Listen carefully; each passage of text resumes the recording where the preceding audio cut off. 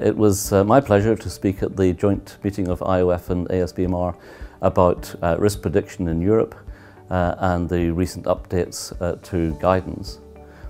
FRAX is now 10 years old, and we were able to look at some data that shows that the use of FRAX in Europe has doubled in the last 8 years, and it's increasing at a rate of about 16% a year within European countries.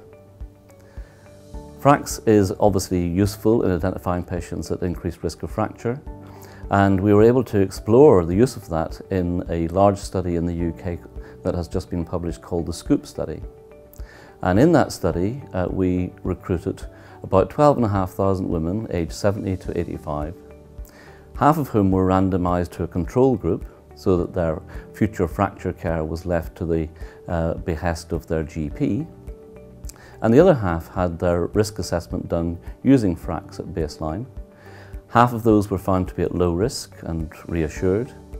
The half who were at intermediate or high risk had a bone density examination, and that was then used in the FRAX calculation. And ultimately, we identified about just under 900 women who were at high risk of hip fracture. The study then showed that intervention through the GP with anti-resorptive medications reduced the burden of hip fractures by 28% over a 5-year follow-up. So this really speaks to the utility of FRAX in a clinical setting to target treatment to high-risk individuals.